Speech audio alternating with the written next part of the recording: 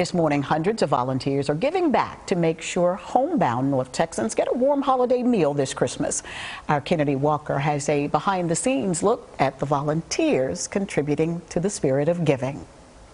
One of the best parts about Christmas is eating Christmas dinner with your friends and family. But what about those older members of the community that may need some assistance and may not be able to cook for themselves? Well, today, hundreds of volunteers made thousands of people's Christmas taste a little bit better.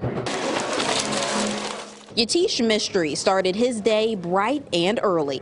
This morning, days before Christmas, he decided the best gift was to give back. It's just really heartwarming to be able to still give back to those that need it at this time. Yatish is one of 600 volunteers preparing and distributing holiday meals through Meals on Wheels for nearly 4,500 homebound hungry seniors. When you're handing out those meals, you do definitely feel that sense of, hey, this could be my grandparents, or this is my elderly figure, and just helping those that we need to.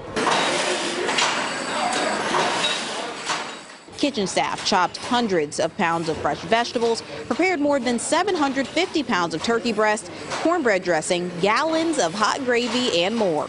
The holiday meal prep comes as North Texas and most of the country are battling a treacherous winter system. Catherine Krause, president of the Visiting Nurses Association, says despite the cold temperatures, they make deliveries to make sure seniors don't go hungry. We're delivering to folks that have no one. It's just so important that we provide this help in the home to homebound seniors. Along with delivering meals to those seniors, volunteers also performed safety checks to make sure that those seniors were okay as we battle these frigid temperatures. In Dallas, Kennedy Walker, CBS 11 News.